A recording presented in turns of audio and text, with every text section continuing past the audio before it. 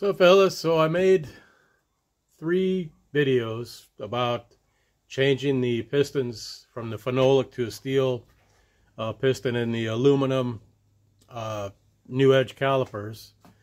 And for some reason, I don't know why yet, but the second 2, I was holding the phone horizontal like so, but the video come out like I was holding it that way. I don't know why I did it. I don't know if I'm hitting that button twice when I push for record, but I'm not going to take the calipers all the way apart again just to show that again. So you still get the idea of how it works and what I did. And again, not that I did it the right way or whatever, the best way. It's just what I figured out how to do it. So I debated on whether or not to even put the videos up, but like I said, I think it is, hopefully it will be helpful for somebody at some point, so I'm gonna go ahead and stick it up there. And you know, surprisingly, even I do have standards on video quality, if you want to call it that, but the main idea is not for entertainment or, you know, high quality, whatever. It's about getting the information out and sharing what I'm doing or what I know or whatever, you know, how to do it. So apologies up front for that. Like I said, I don't know why it's doing it, so maybe I can figure it out at some point, but just wanted to tell you up front so you're ready. All right, appreciate y'all. Later. So fellas, smarter doing a caliper swap. I bought these calipers. They're from really on the 99 to 04 Mustang. GTs, V6 cars, all that. They all got these. The reason I went with these on the red car originally is because they're dual piston and they're aluminum. So they're like 4 pounds lighter than the like the SN calipers that are cast iron and a single piston. So I thought aluminum would be better. Well, it turns out the phenolic pistons in these calipers tend to swell up. They absorb fluid and then they'll get stuck. So what they'll do is they'll extend out to the brake pad, and then they won't contract. So that's why, if you remember, anybody's been brave enough to watch this channel for any length of time, remember the red car always tended to drift to the right.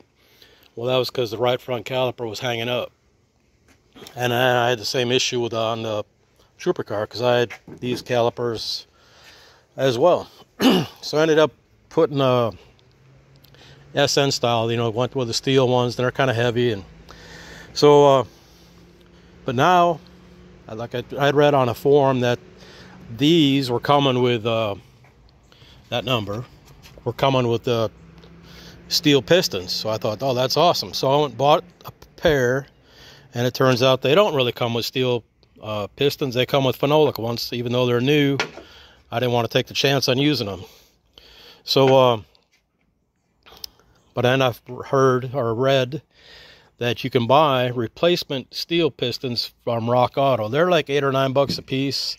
And these were $65 a piece. And they come with the mounting brackets. So you don't really need anything. They come with the banjo bolt, those things, the clips, one in here too. So they're all pretty much kind of a bolt-on thing, but I wanted to change them out just because, like I said, I don't trust them. I didn't want to deal with that again, so I'm swapping out the pistons.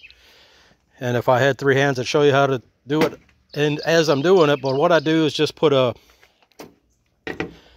piston in there to keep this one from extending. And then I put air pressure, or on this one, it's this one I should say, because this piston here you can push out with a, you can just use a punch and push it out. But this one, on this side, you got to get it out with air pressure. So you get this one out first, then you can get this one out with a punch. And I'm going to get these out and I'll show you what it looks like when they're out of here. Alright, you can see I got the pistons out. The boot tends to stay on. That's got a little raised part that goes into that cutout here at the bottom. So what I did on the other ones, push the boot over the top of the piston, then push it down, and then you gotta work this. I guess it would help if I get it in the frame. Gotta kind of work that around in there. I used a jeweler's screwdriver, Phillips. Just got to be careful not to poke a hole in the boot, but it doesn't take much to get it seated in there. And once you get it seated in, then you can push the piston down in there. And I lubed the bottom of it with brake fluid. No prison style here with this stuff. It's kind of, brakes are kind of important, so I wanted to make sure I do it right. I don't know if this is the right way, but it's just what I found that works first time I tried it. So figured I'd share it with y'all, and we'll go from there. Hopefully I can get these finished and then put on the car this week, and they're planning to go back up to Atmo next Sunday, the 30th of April. Weather's supposed to be decent, warm but not terrible, like in the upper 70s, the way the weather fairies are talking about it right now. So anyway, we'll finish this up and get her posted on the YouTubes. Appreciate y'all. Later.